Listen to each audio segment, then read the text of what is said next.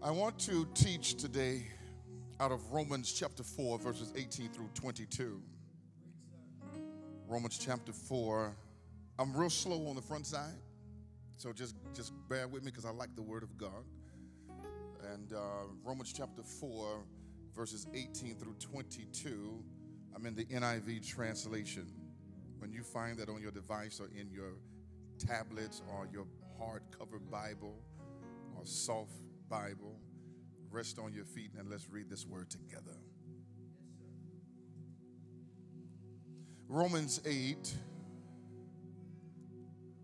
4, verses 18 through 22. When you find it, shout hallelujah. That's, y'all said it, shout it. When you find it, shout hallelujah. All right, now you remember how you sounded, right? That's my favorite thing to say, shout hallelujah. I'm new school, but I got that old school left in me. Shout hallelujah. So, yeah, I want to hear you shout it. Don't say it, all right? Romans 4, 18 through 22. Against all hope, Abraham in hope believed, and so became the father of many nations. Just as it had been said to him, so shall your offsprings be. Without weakening in his faith, he faced the fact that his body was good as dead, since he was about 100 years old, and that Sarah's womb was also dead.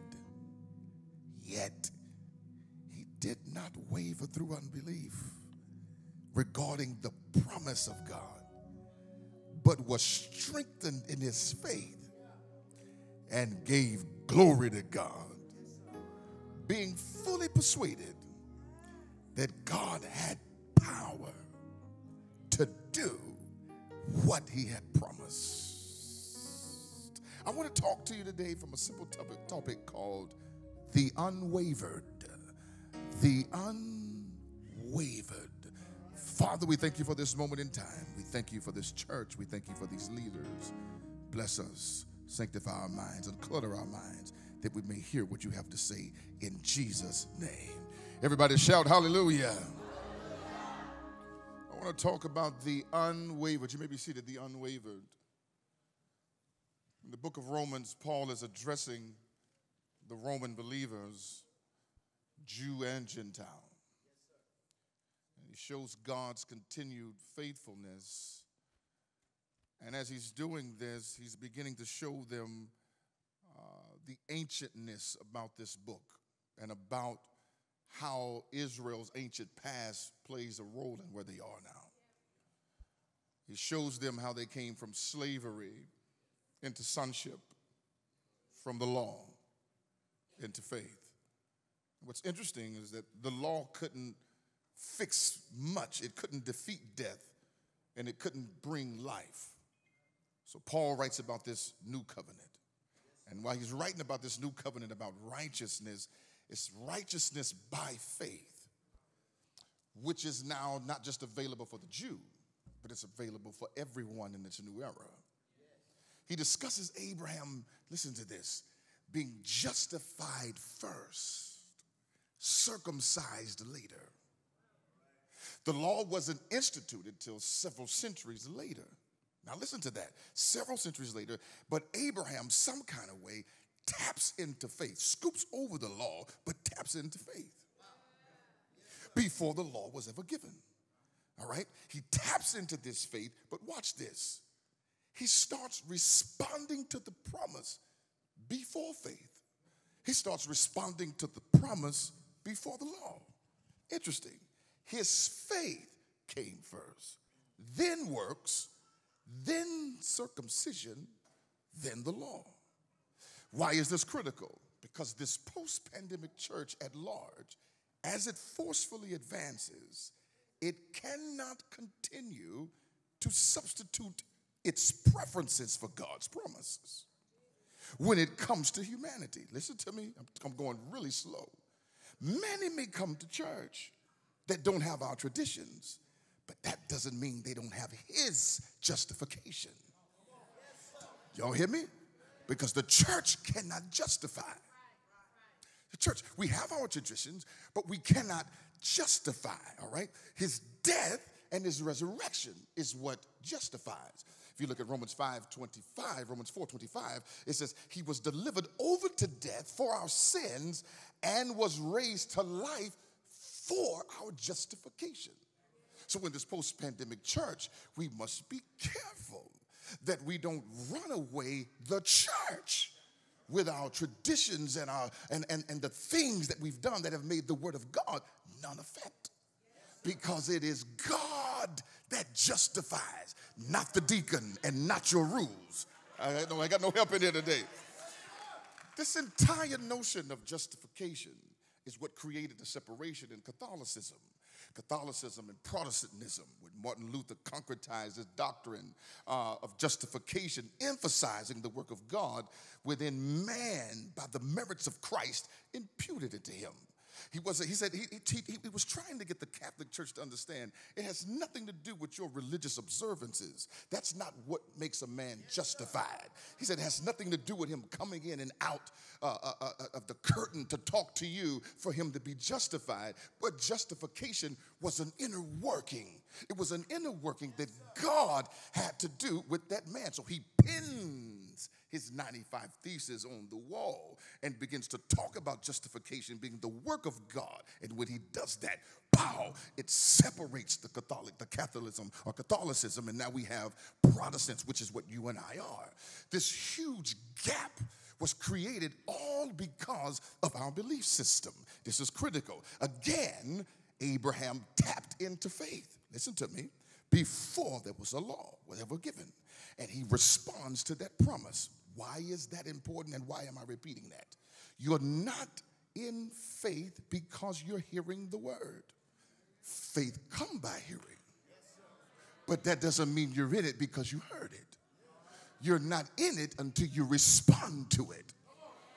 We all hear it. Even Satan hears it. But you are in faith when you start corresponding to what God is saying. This is how he taps into faith early before faith even comes on the scene, because he begins to respond to God when God says, leave your kindred, leave your country. He responds. Most of us have a difficult time responding when God speaks something so big to us. When God says something beyond our scope, but yet we repeat what you just said. We want him to go beyond our expectations. We want him to go beyond our mind. But it's according to the power that worketh within you. You can have the dream, you can have the expectation, but if you don't have the power, you won't see any results in your life. It is the power that causes you to trust God at his word. And every now and then it becomes difficult for us to trust God when God tells us to do something that's beyond the scope. So we'll say we're in faith because we heard it, but we're really not there because we won't respond to it. Look at somebody and tell them, I'm responding this year. I'm not just going to sit in here and listen to the preacher. I'm going to respond. I'm going to respond. That is what separates you from the normal individual. That you respond to the ridiculous. That you respond to what God said. I'm not just going to sit there and listen, but I'm going to try God. I'm going to test God. That's what he said in Malachi. Test me in this. Prove this. I'm trying to get you to understand it. That when you get ready to really walk in faith, you're going to have to respond. It is the responding. It is the responding. It is the responding that separates you. It is the responding that separates you. Hearing is important. You're in faith when you start responding to what you hear. That means then faith is priority. It is believing and trusting in someone or something. And there is no one more trustworthy than God. When he tells you something, hearing him is the beginning, but trusting him by doing his word is the responding. Now, Bertrand Russell says faith is a conviction which cannot be shaken by contrary evidence. that when I begin to truly respond in faith, you know you're in faith because everything coming against you looks opposite of what God told you.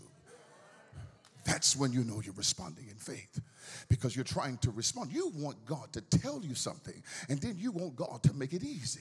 You want God to clean out all the crooked places. You want God to get rid of all your enemies. You want God to make it easy. But God said, that's not faith.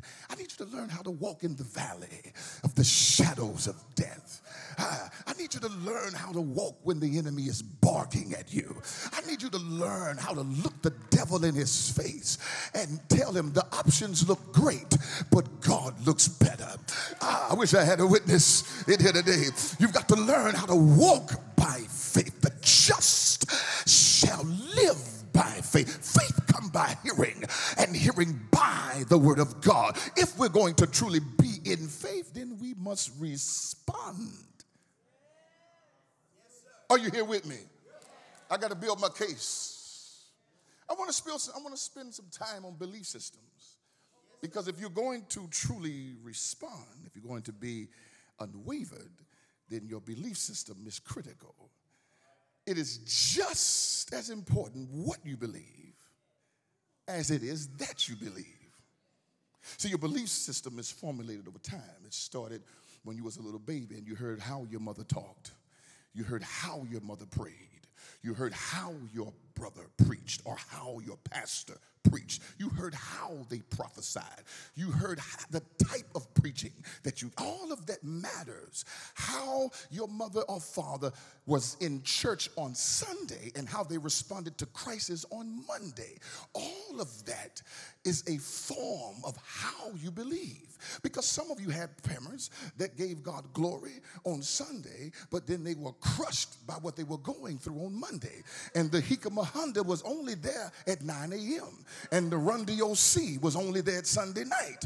But then some of you had some mothers and grandmothers that was like mine, that when hell broke out, they found the back room. And they would be screaming, oh, Jesus, you in there trying to do homework. Have your way, Lord. All of that is a part of your belief system. How they talked, how they begin to deal with loss. I remember as a young boy, when my family would lose stuff, they would say, I didn't lose it, I just sold it. Now, to the average person, that you're crazy, that's stupid. But they were teaching me perception, understanding that if I sold a thing, I would never lose it. Because you always reap what you sow.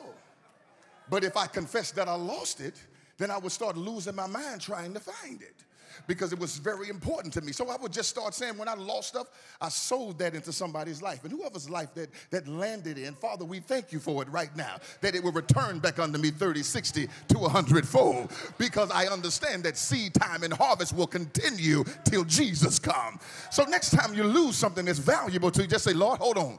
I sow that in the name of Jesus, and may it come back to me 1,000-fold. Somebody shout hallelujah. Your belief system is set up by the voices in your head. Dominant and recessive voices, big voices, small voices.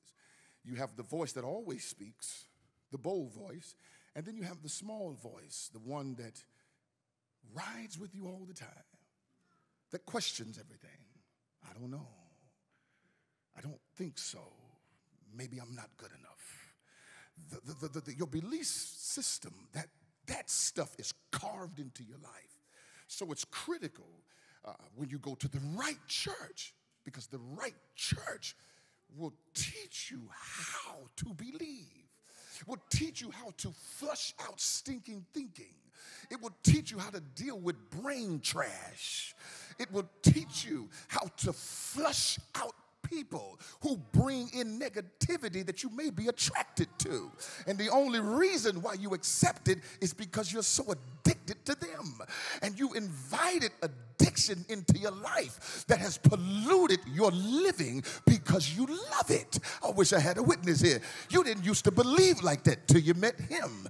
You didn't used to believe like that until you met her. She perverted how you think. She has you questioning everything that you think, ripped you away from how you do things, ripped you away from how your family teaches you, and now you're in a position where you don't know you remember the word, but you don't remember yourself, and now you're mad because everybody's trying to remind you of the woman of God and the man of God that you were 5 years ago, and you feel like they're bringing up your past. They're just trying to stir up your mind and tell you who you are in God, to get you to understand that Satan has desired to sift you, but God said, I prayed for you. Wish I had a witness in here. Look at somebody and tell them God's been praying for you. Regardless what's going on in your mind, God's been praying for you. Come on, shout hallelujah. You will only rise to the level of your belief system. You will not go any higher than you believe. So if you don't believe you can go higher, you're absolutely right. You will never go higher than what you believe. And point number one, I want you to write down in your notes, is staple in your belief system. Staple in your belief system. Why is that critical? Because the text says that against all hope, Abraham stayed in hope and believed. See, building hope into your belief system is a matter of choice. Some people are afraid of hope for the fear of being let down. But the scripture says that hope deferred maketh the heart sick.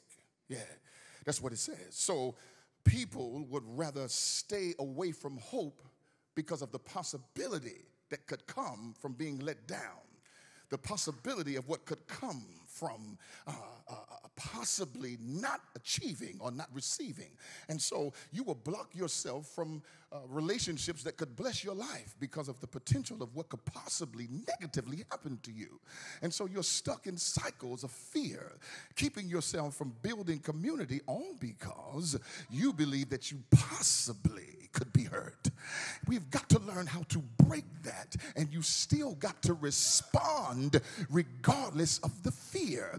You've got to respond regardless of the walls that you have built up. My prayer for you today, that some of you through this transition will break some walls, that you will kick down some walls and expect God to do something supernatural, because you have been caught in safety of one system, but God's trying to explode you in your life. But the only way you're going to explode is unless you kick the wall down. The preacher's not going to kick it down, and God's not going to kick it down. God says you respond in faith. You need to staple in hope, because the Bible says that against all hope, y'all not hearing what he said. He says against all hope, he stayed in hope and he believed. You've got to learn how to believe when everything in front of you is opposing what God is saying to you. Now that alone is a war. Because if you're around traditional people, they're going to tell you those are the signs that God is telling you you're not in his will.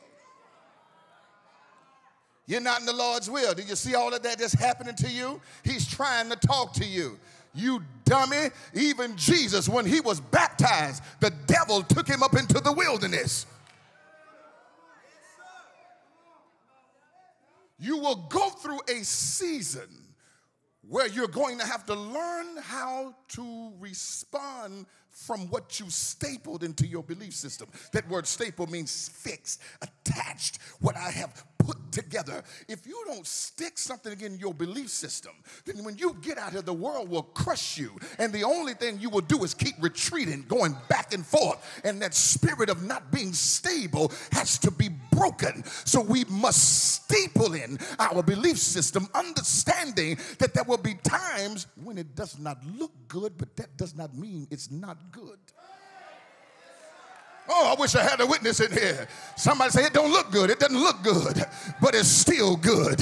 It's still all good.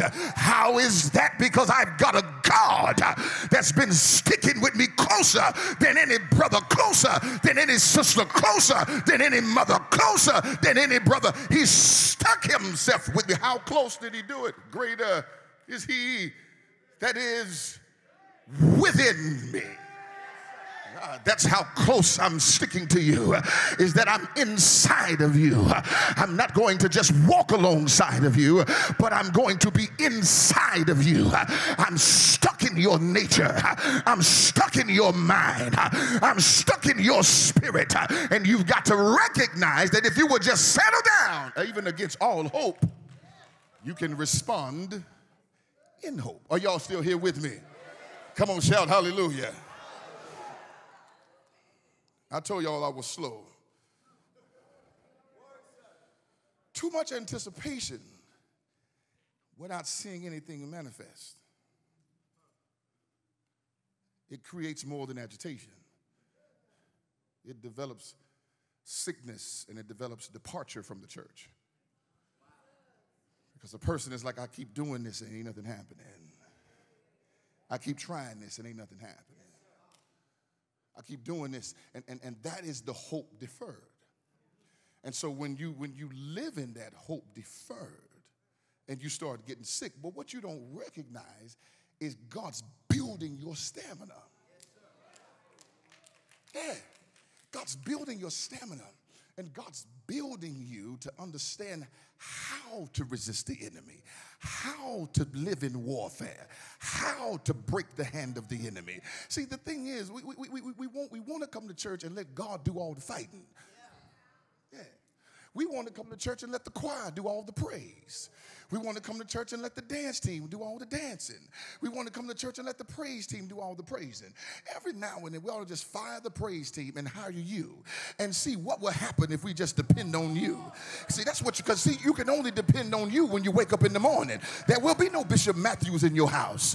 There will be no Prophetess Matthews in your house. There will be no tapes and CDs in your house. So you need to come up in this church as if there is no praise team and tell hell, I came in praising. I woke up praising. I came in the house understanding I don't need nobody to warm me up because I'm already warmed up. Have I got a witness in here? Lean over and find somebody that will praise God and tell them, neighbor, I came in warmed up. Tell them, if you cold, get away from me because I'm looking for God to do something supernatural in my life, and not just supernatural, but I'm looking for him to do something in the natural. I want him to give me a raise. I want him to change the company. I want him to fix my friends. Somebody shout hallelujah.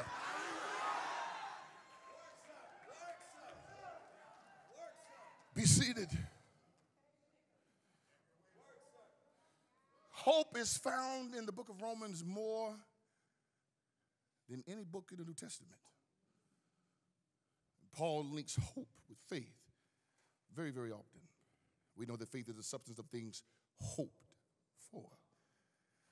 The scriptural context is distinguished from secular optimism in that it is grounded in what God has done. It's not just being optimistic that things will be all right, but I'm hoping because he is the hope of glory. Yeah, I'm hoping because this hope is built on God. So I don't have to be optimistic about the day.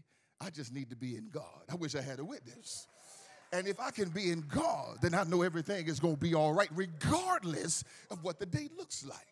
Now, because of Calvary, we can believe that God can work through any types of odds. And you have to keep Calvary in your mind.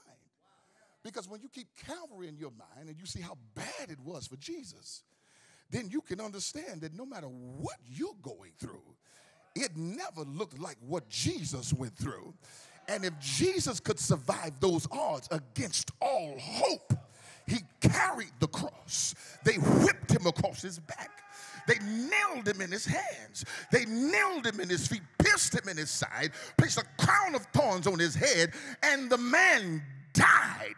And if Jesus came back from that, there is nothing that you're going through that you cannot come back from, because your hope is built on what God has already done. Have I got a witness in here? Lean over and tell somebody you can come back from anything. I don't care if you've been broke. I don't care if you filed bankruptcy. I don't care if you've been divorced. I don't care if you've been raped. I don't care if you've been put out. Whatever it is, God can bring you back from anything. Lean on somebody and tell them, I'm coming back. I felt the Holy Ghost on that one right there. Tell them I'm coming back. Tell them I'm coming back right now. Tell them I feel a comeback in my chest. I feel a comeback in my foot. I feel a comeback in my heart. I feel a comeback in my mind. Somebody that's coming back, open your mouth and say, I'm on my way back. Glory to God. Be seated. Be seated. Abraham believed against all hope. I don't even see the clock. Where is it? It's right there. Big as daylight.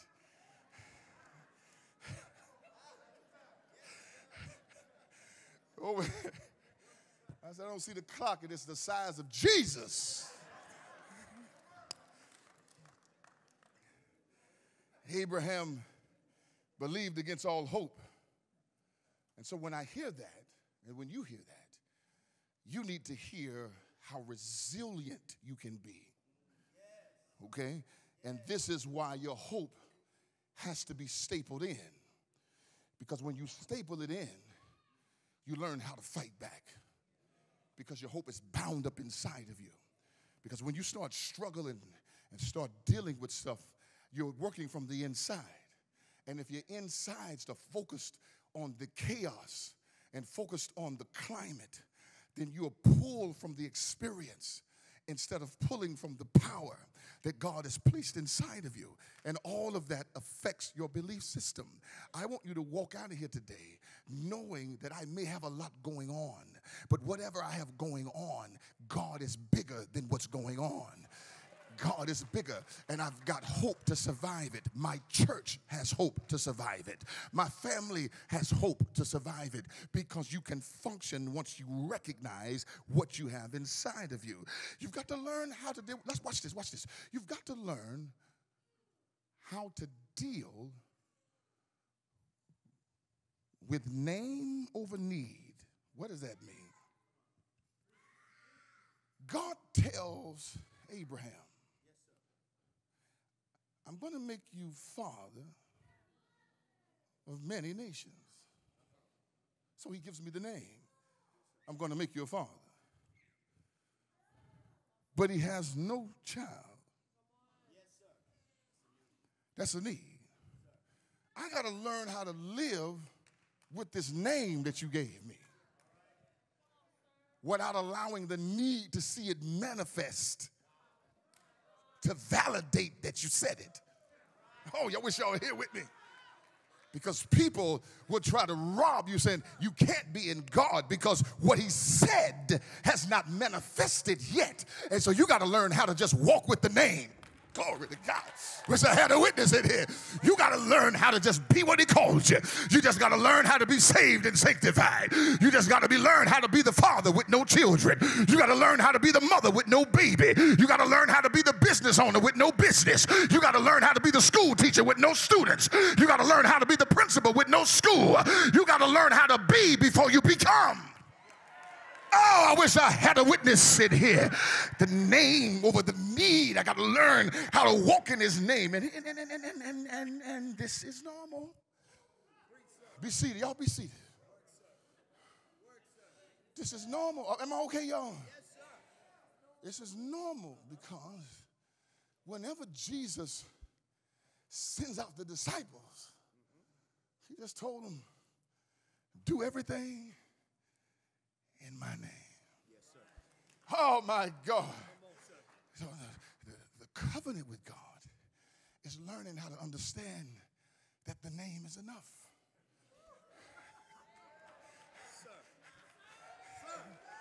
The name is enough. The name is enough.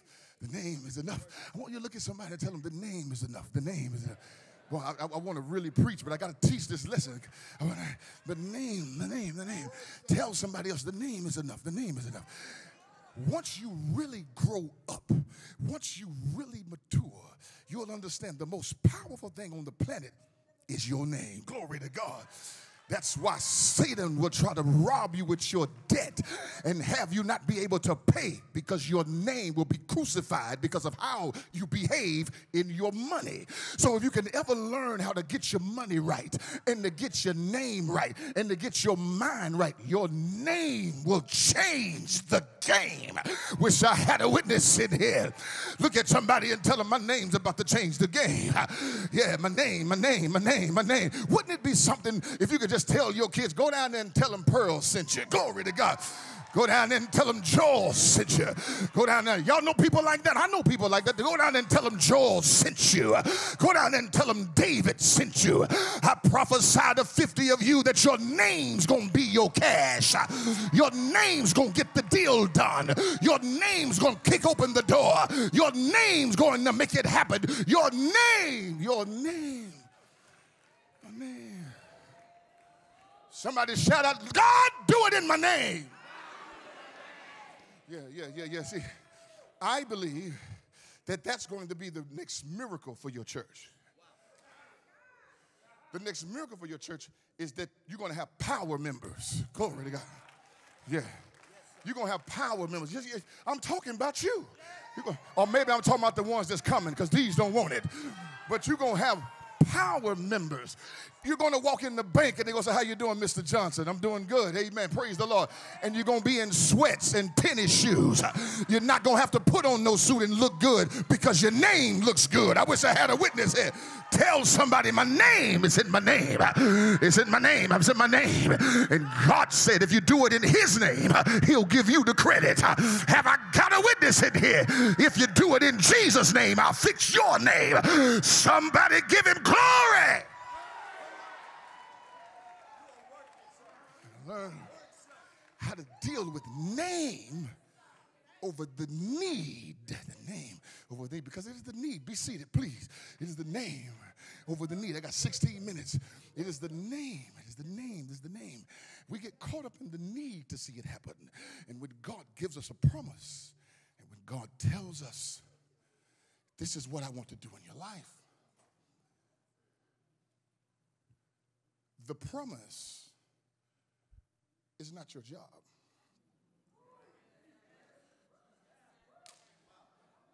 The patience is.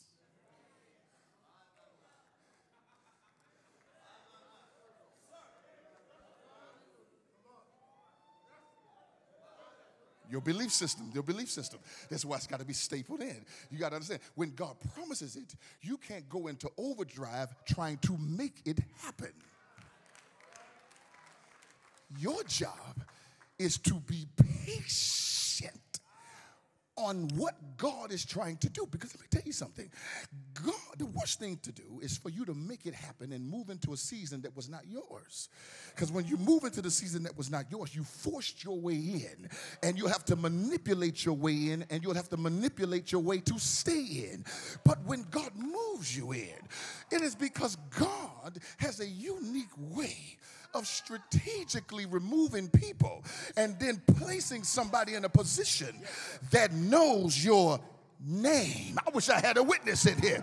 And if you don't do your job to keep your name clean, that when he moves the pieces like chess, he'll put people like Matthews in place, and they'll be there in a new season, and the first thing they'll think about is your.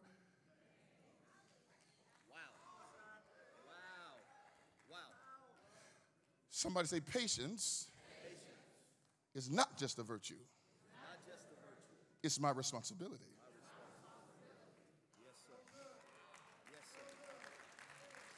Am I helping your church? Are we okay? Yes, sir. It's not just a virtue. It's your responsibility. Well, trials and tribulation work your patience. Sir. That's Bible. Trials and tribulations work your patience. So when people tell you you're not in the will of God, wait, let me find out what the Bible says. The Bible says that trials and tribulation work my patience. I am absolutely in the will of God because God is trying to prune me. He's trying to get me ready. Because most of you, if God moved you into your season now, you would drag all them nobodies that you should have let go a long time ago.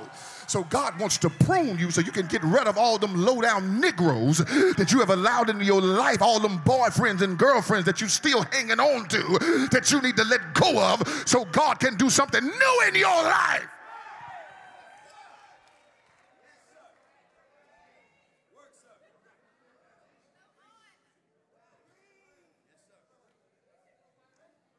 Are you still here with me? Be seated. So God called him the father of many nations. His job was not to work the promise. His job was to work his patience. And you saw, if you know his story, his wife. Notice she's not the mother of many nations. She didn't get that title. Now, I'm not against women. I love women. I think women are the best thing God made on the planet. But Sarah did not get the woman or the mother of many nations because she was connected to Abraham. So that tells you that the miracle or the promise is not about DNA. The promise is about desire, and the promise is about you being determined to respond to God. All right, are you here with me? Because what she did was she said, listen here, let me help you out. Let me help you and God out. Why don't you take my girl Hagar, sleep with her, let's have a baby, and we can help God out. Abraham was like, yo, that's a good deal.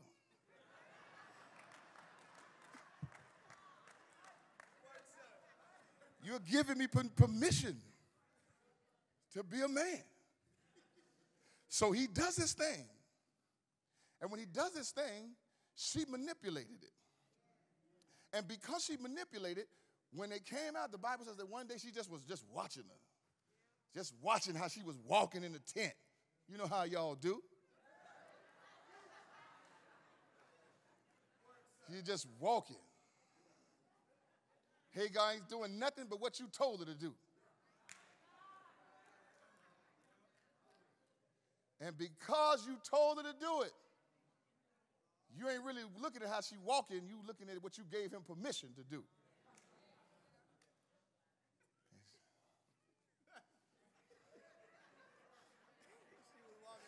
All she was doing walking. And see, some of y'all, you can register with what I'm saying because some of the, I almost cussed. There are some haters in your life that just hate how you walk. Yes, sir. When you come in, they hate your appearance. They hate what you represent. They hate where you're going. They hate what you look like. And all you doing is,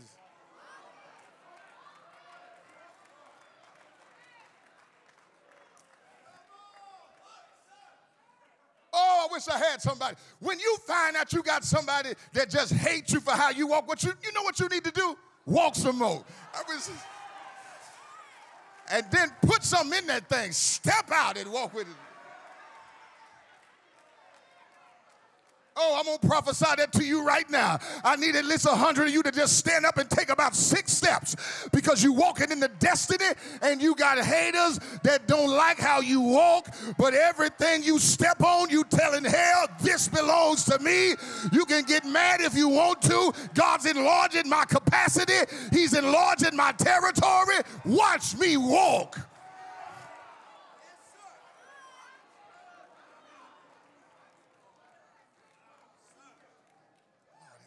Be seated. God, I've been preaching a long time. Sorry.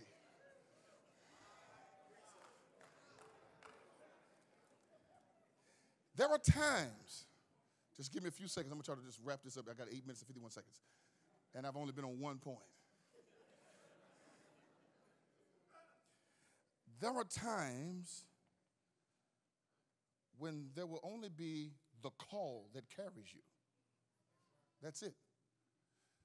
The need to see the manifestation will cause you to make moves that you don't need to make. But once you learn that the name is what he called me, and I've got to stand in the name, let him supply the need, trust what he said, then there will be times when the call will be all you have. That's it. That's why you can't converse with everyone about the call. They will try to change your belief system. So you have to learn how to sit in the call, understanding that the call is what I need to master. The call is all I have. And if I can sit in the call, watch this. You will learn how to survive. Point number 2, seasons of impotency and infertility. If you learn how to sit in the call, sit in the name, without worrying about the need, you will survive the seasons of impotency and the seasons of infertility. Okay? The inability to produce at certain times of the year. Every church goes through them, every family goes through them, every company goes through them. Where there are seasons where things are stale, or things are not moving, or things are not swift as they normally are. And you have to learn how to survive that season. And the thing about a season is that it's associated with a climate. When you're in a season, a climate comes with the season. Yes, sir. So, and the season is just what it is. Somebody say it is a season. That's the second thing you got to recognize. That when I'm going through a season, that's all it is a season. That it's a season, that means it comes in and it goes out. And if I understand the laws of the season, then I won't allow that climate to rest on me, that depression, that isolation, that mindset to rest on me in a permanent way, because I know that it is just here for a little while. Now, the interesting thing about impotency is this, is that they survive the season of impotency. God allows them to get pregnant. And then asks for the proof of the potency. Sir. Okay? What am I saying? He got her pregnant. This is the promise. And then God said, give me the promise, kill it.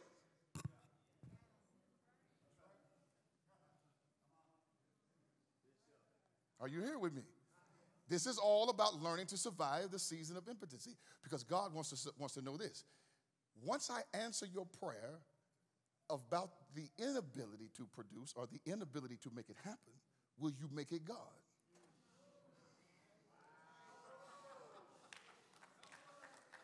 I like your church because they listen. I mean, like y'all are really listening.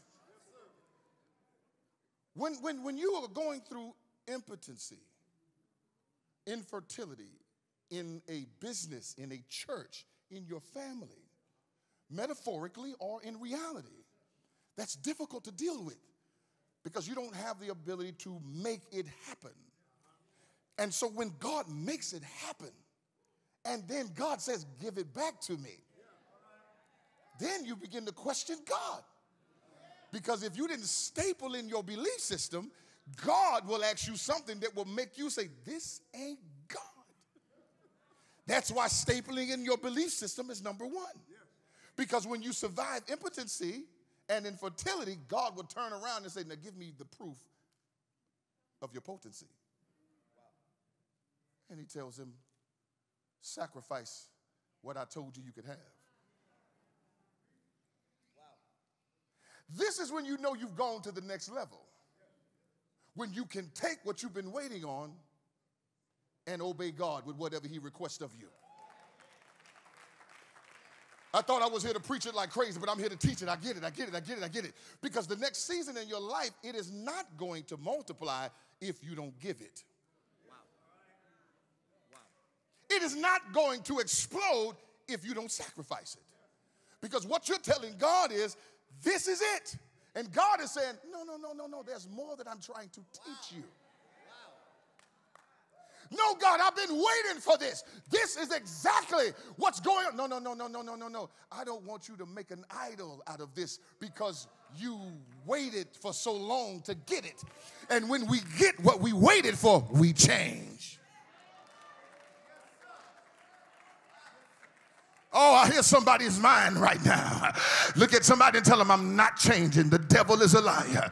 When God kicks open this door, I'm going to give him whatever he asks. If he asks me to give it back, I'm going to give it back. I'm not going to make it a God. I'm not going to place it up above God. Whatever God says, that's what I'm going to do. So he asked me proof of the potency. Give it back to me. Yes, sir. And this is where we waver.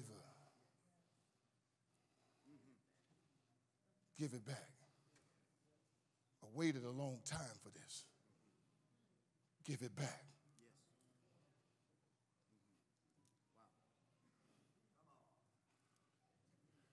Wow. I need counseling. Wow. You had me wait 40 years for this. Give it back. But watch the text, Bishop. Y'all be seated. I'm almost done. I promise you. 6 minutes and 23 seconds is what's on the screen. Yes, sir. He said that he was unwavered.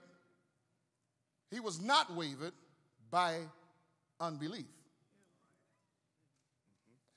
This is critical. Unbelief is atheism. Doubt, could have said doubt, but he didn't. Doubt is uncertainty. He says he was not wavered by unbelief. So that means that no matter what he went through, he never questioned if this was God. Are you here with me? Yes, sir. Even when they went to Egypt in the drought, he never questioned if it was God. He just feared for his life. Even when Sarah did what she did with Hagar, it wasn't about questioning whether he was God or whether it was uncertainty. So all of us, sometimes, depending on the seat that we're in or whatever we are against, can be wavered by uncertainty. That is absolutely normal. The church has done a terrible job of making you feel like doubt is such a terrible thing. It is when it comes to believing in God, but you're uncertain about a whole lot of stuff. You're uncertain about your kid's future. You're uncertain about your career. You're uncertain about tomorrow. You're uncertain about whether we're going to make budget tomorrow or budget next year. That is a common thing. But what makes it difficult is when it is unbelief. Because when you're in unbelief, you block God from doing anything that he can do. Because you're telling God, I do not believe. And the scripture said that Jesus himself could not do many things in Nazareth because. So when you step into unbelief, you're telling God, I'm just here, but I don't believe nothing you're saying. If we're going to be unwavered, the third and final thing is I've got to learn how to see the future in seed form.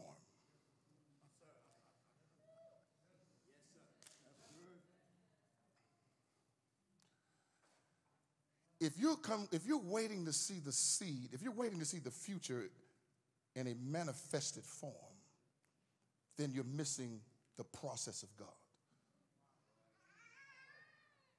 Because God will drop a seed in your life and you'll miss it because your belief system is off. There's a seed sitting next to you. But because it don't look like manifestation, you'll treat it any kind of way. You'll look at that seed sitting next to you and say, I don't even know this person. I'm not going to high-five them. I'm not going to look at them. And that could be the next person that partners with you on a multi-million-dollar deal.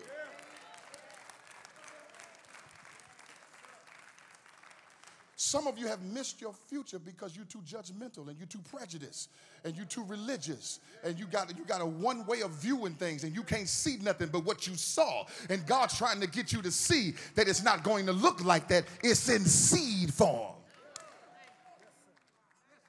So he tells Abraham, I'm going to make you father of many nations. And he tells Abraham, look up into the sky. Count the stars. Yes, and I want you to see that your seed's going to be just like this.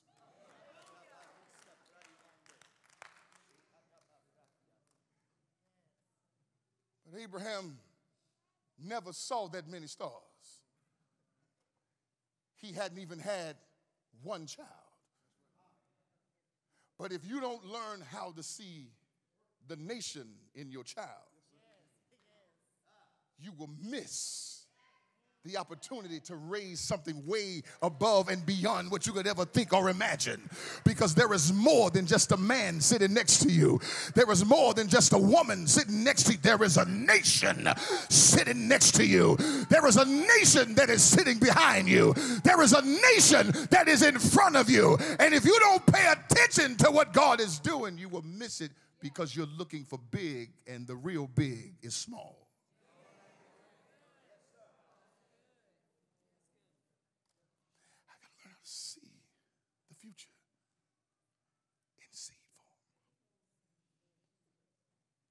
Right now, next to you right now, I want you to lay your hands on that person. I don't know your COVID protocols. If you don't want to, that's fine. Just point at them. But I want you to lay your hands on that person if you can. Musician, I want you to play softly. Listen to me. Don't miss the future because you despise small beginnings.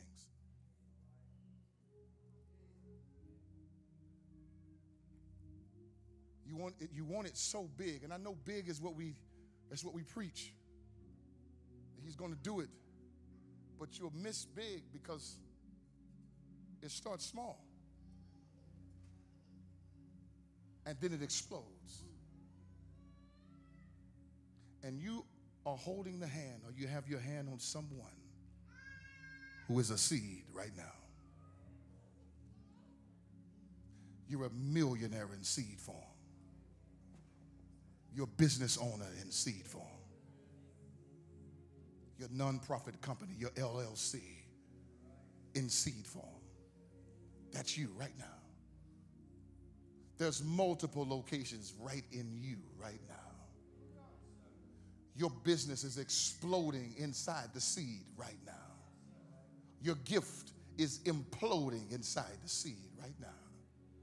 And you have got to have an imagination that will allow you to see what God's trying to do inside so that you don't damage it and plant the seed in soil that it does not need.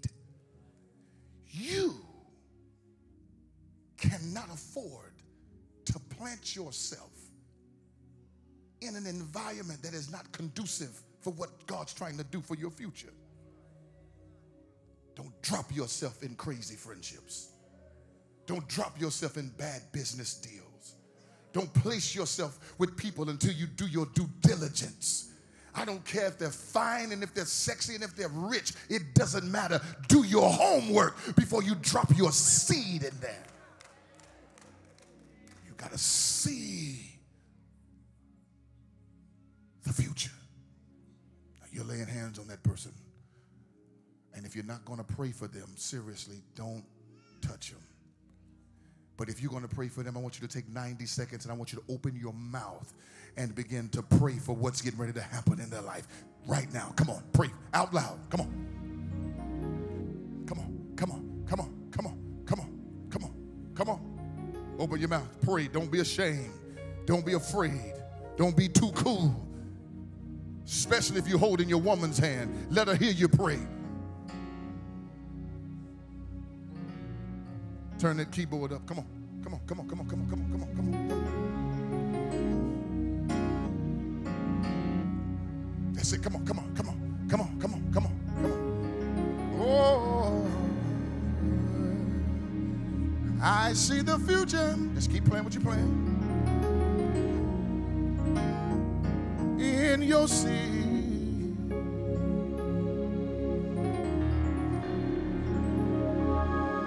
I see the future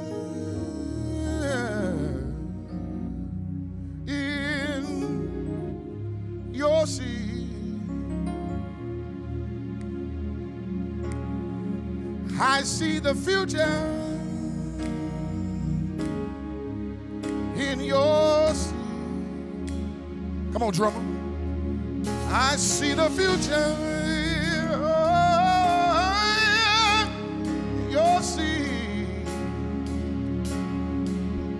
I see the future, oh, in your seed. That's it, you're praying. 30 more seconds. I see the future, glory, in your seed. That's it, big, big, big, big. I see the future in your seed. Hey, I see the future. That's it, in your seed. That's it, come on, church. Come on, you're right there. I see the future.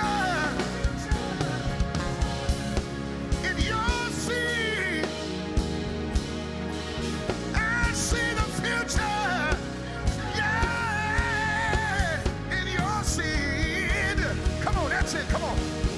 I see the future.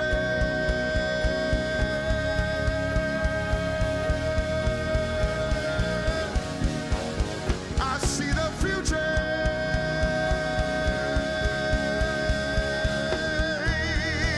That's it, church. I see the future.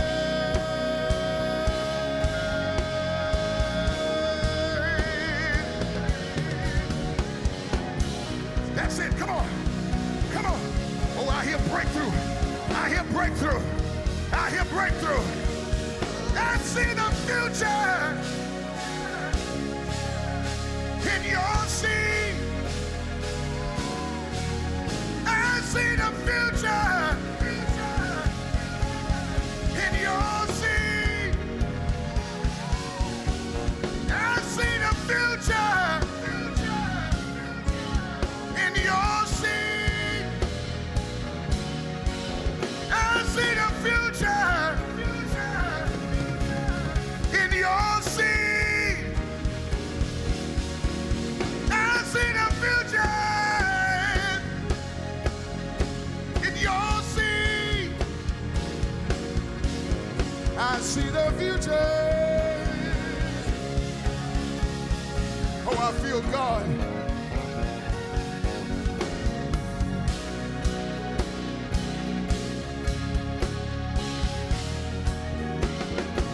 Right there.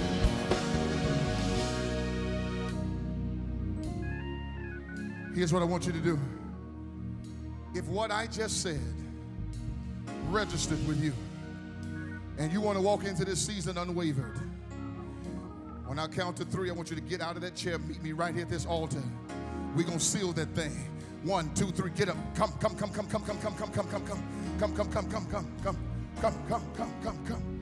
I see the future. Oh, that's it. Come on. I feel the Holy Ghost in here.